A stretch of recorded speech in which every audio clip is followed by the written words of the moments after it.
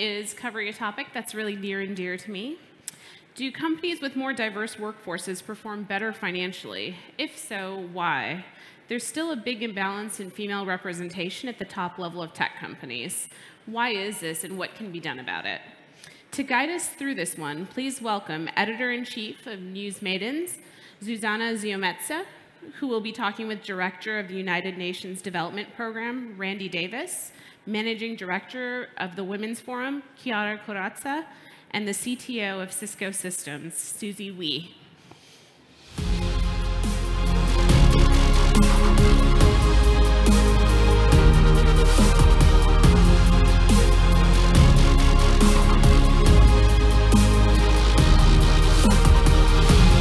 Thank you. Hello, Forum Stage. I'm really happy to see such a big crowd. This is a super important topic for us. And just to get an idea of who's in the audience, can I see a show of hands? If you are a man, put your hand up. Good, very good. I'm assuming the rest of you are women. Thank you for joining us. We have an important topic that is both good news and bad news. The good news is that various reports indicate without a reasonable doubt that there is a relationship between diversity and profits, okay? So if your company is diverse, you are more than likely to have above average profits than if you are a company run by a homogeneous group. This is good news. The bad news, or the confusing news, is that despite the certainty that we now have, this is not moving the dial on increasing the number of women in leadership. So to help explain how the hell that is possible and what we can do are my fantastic panelists, Susie, Chiara, and Randi, who will, to start us off, who will explain what it is that they're doing in the world, what their involvement and connection to gender equality is. If you could start us off, Susie. Great. Hi there, my name is Susie Wee, and I am the Vice President and Chief Technology Officer of Cisco DevNet. And DevNet is our developer program, which we founded about 5 years ago. We just crossed over 500,000 members. The key is that for Cisco's business, we have partners and customers all around the world. And these are people who are using our products, installing networks, running kind of mission-critical infrastructures. And clearly, because it's a technical community, it's very global, but there's also a lot of men and fewer women in that community. But as we're helping them get the software skills that they need and really, build up the skills for the next century of software products, what we're doing is making sure to look out for the women in that community, try to increase the number of women in that community, and for those who are already in it, try to make sure they're visible and they get the promotion opportunities that they deserve. Awesome. Thank you. Chiara, can you tell us more about your work? Yes, good morning, ladies and gentlemen. I'm Chiara Corazza. I'm the Managing Director of the Women's Forum for Economy and Society, and I'm very proud about it because it's my way to give back to the community. I'm really convinced that in this disrupted world, woman voice, woman vision, woman added value can really make the difference and help us all together, for men and women, to construct something more inclusive and better for the future of our children. And I'm really convinced also that the theme of today, this disruption, it's a huge opportunity because disruption can accelerate this inclusion, can give opportunities to women to be there, the place where they have to be change maker and to bring something different. Differentiation is richness. Differentiation gives results.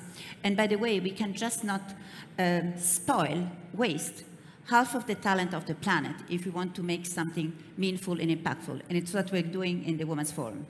Amen. Thank you, Chiara. And now everybody meet Randi Davis. Thank you very much. I'm thrilled to be here and so happy to see men in the audience. I represent, I'm very loud, so I always have technical problems. I represent UNDP. We're an organization that works primarily with governments, and we're working very much to build an enabling environment for women to participate in the labor force. There are huge differentials in terms of women's labor force participation and women's economic empowerment. We're working both with governments and with societies to change the concepts of stereotypes and what is an appropriate role for women in society, to put in place policies that enable women to get into the workforce, and the social policies that are necessary from the public policy point of view. But also we're working a lot with companies themselves to change attitudes, to understand that diversity improves profitability, but it also builds a better work culture, and it benefits the societies in which companies are operating. So I think as we transition into a future where companies see that they have a role, a social responsibility, especially multinationals that are operating in foreign countries, they have a social responsibility to the communities in which they work. We're moving beyond just corporate social responsibility to how companies can change their attitudes internally and build happy, productive, and what we call decent work environments for all of their workers. Super. I'm really glad you mentioned that, because I think there must be a reason why women thrive in certain companies and don't thrive in others. We've all heard the stories of how many women actually get their business degrees, get STEM degrees, and then we see most of that talent disappearing as it transitions from education into the workforce. So the companies where you have seen that this is actually working, where women are thriving, can you tell us what they do differently to make sure that that happens? Yeah. So I can start out here, which is that I think the main thing is that they're accepting of work being done in a new way. So I think sometimes your tendency is that this is how work is done. You know, if someone leaves, it's probably a male who might have left, and then we'll fill it with someone who does things in exactly the same way. And if that happens, you're going to continue to perpetuate and get the same people in the same jobs, especially in an industry like technology as well, where there's obviously a male-dominated industry. But those who are really open to accepting new ideas, accepting new ways, the way that I do my job is probably different from how the prior male did his job. And so just to be accepting that there can be a new way that we can get these things done, and a woman who comes in is probably going to look different from the male who's done the job before, but let's open up for new ways and we can achieve more in that.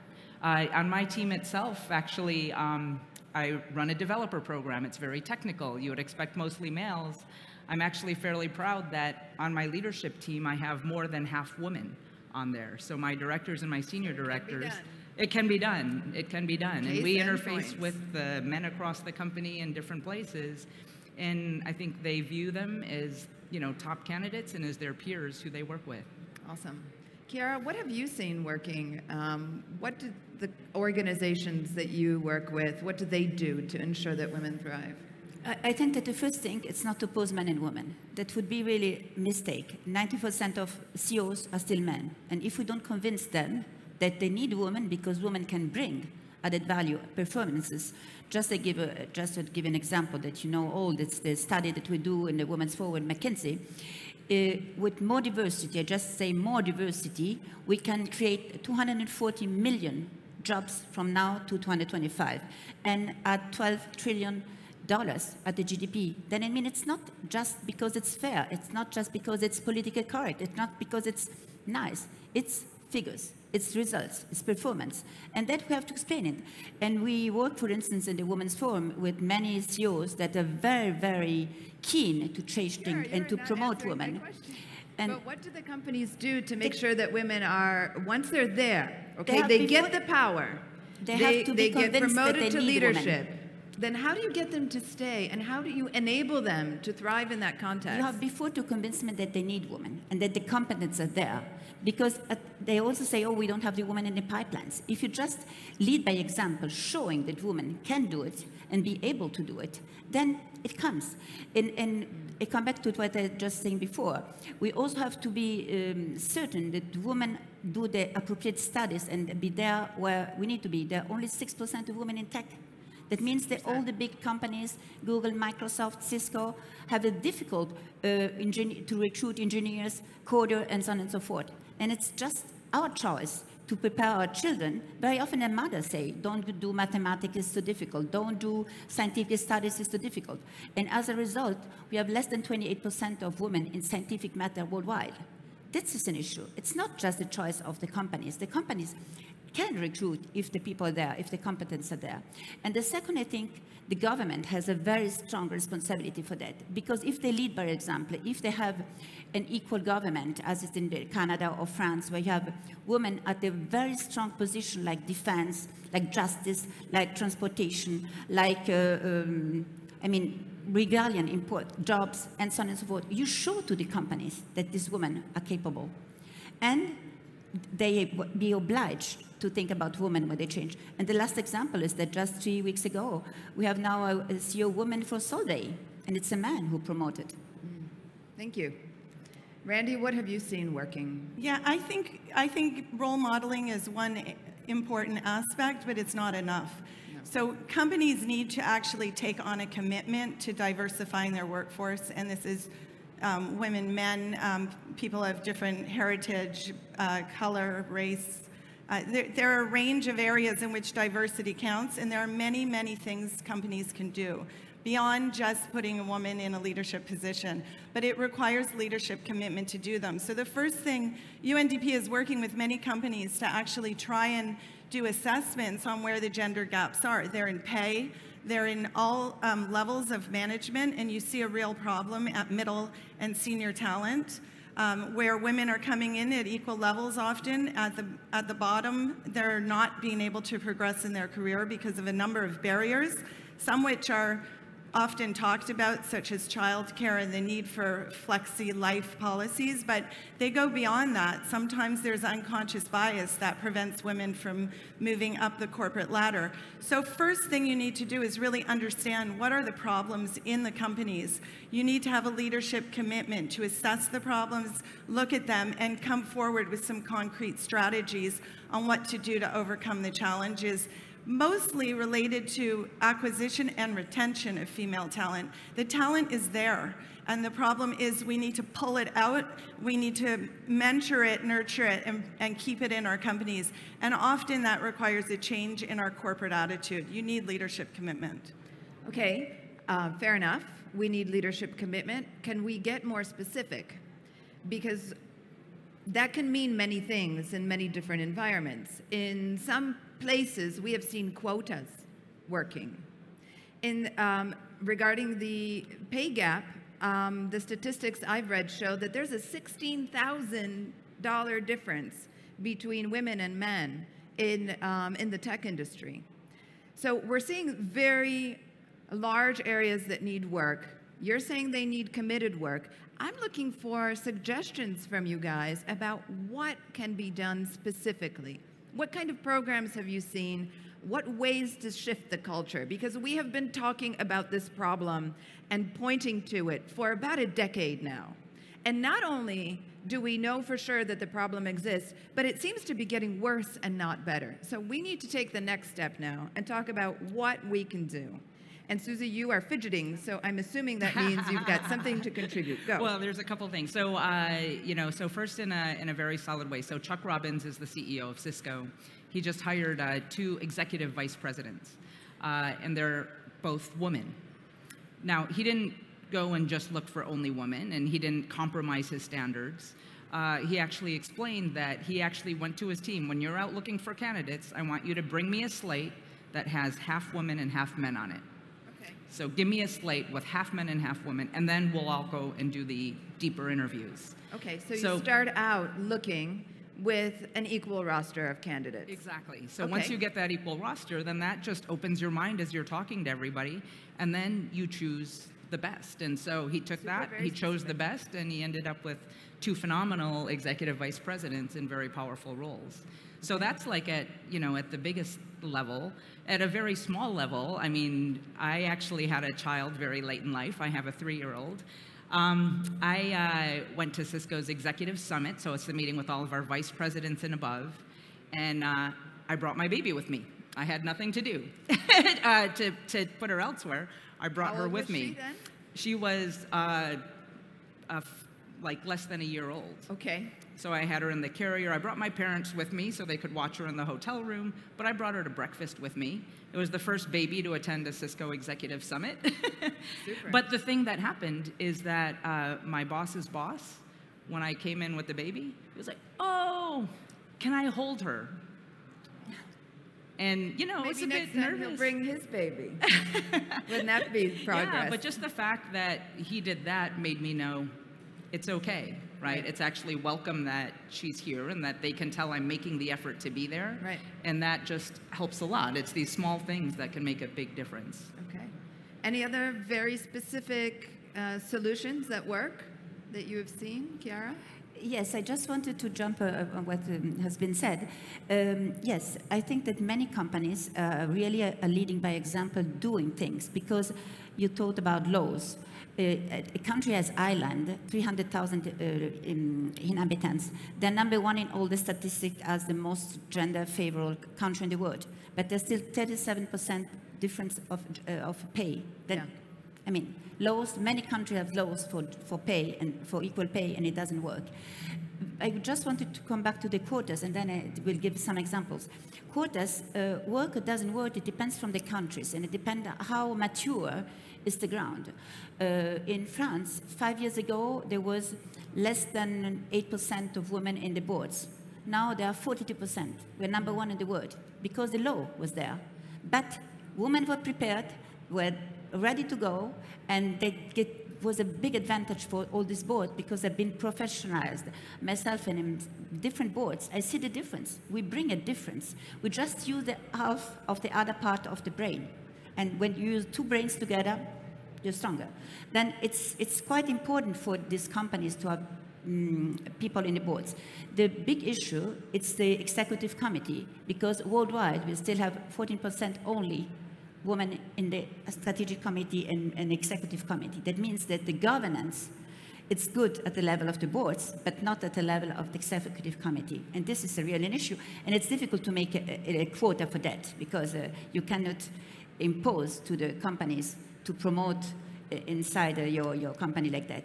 The second thing I wanted to say, that what we do in the Women's Forum with big companies, we have a strategic committee that we choose. We choose a number of companies that share our values to improve women leadership in business. That's AXA, that's American Express, that's BNP, that's Microsoft, L'Oreal, Google, Sanofi, Publicis, P&G, and so on and so forth. And with each of them, we work with the CEOs to see what they can do.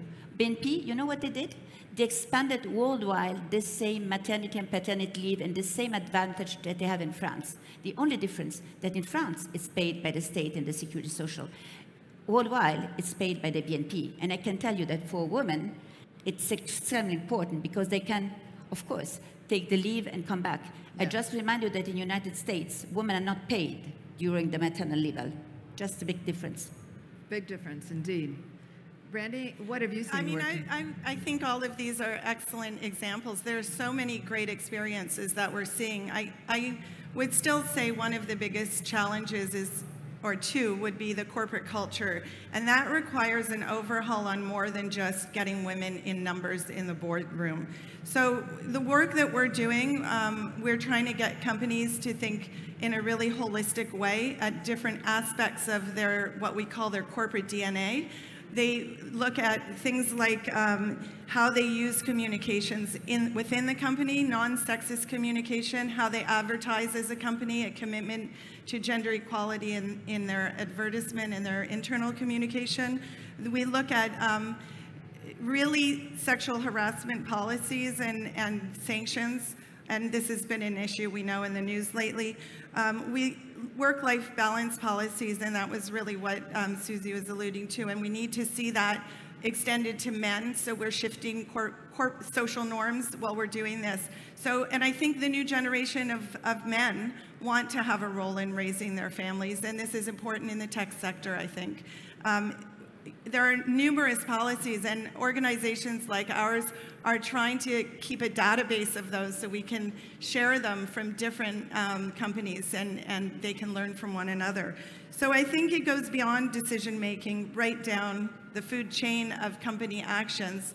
We're also seeing companies like mining companies, construction companies, traditionally very male dominated, to start to look at how they can diversify industries that were traditionally male-dominated, so they give opportunities to women, especially poor women. And this requires really concrete strategies on how you make safe spaces for women, how you guarantee safety in mines, how you provide facilities for them. There are really many, many things that companies need to do. And the reason I mention leadership is because it's a process. It's not a one-shot thing that a company can do.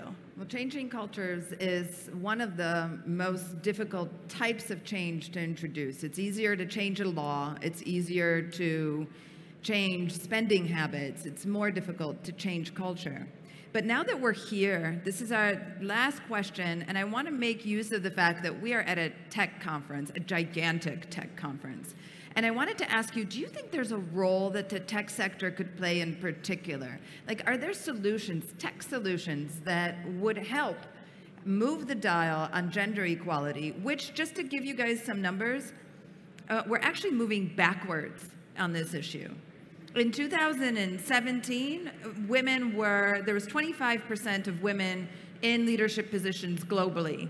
And a year later, we're at 24%, which means that there are a quarter of the companies in the world don't have a single woman in upper management. So we're going back, and we need more tools. What can tech do you think, to help on this issue? Excellent surprise question, but I love it.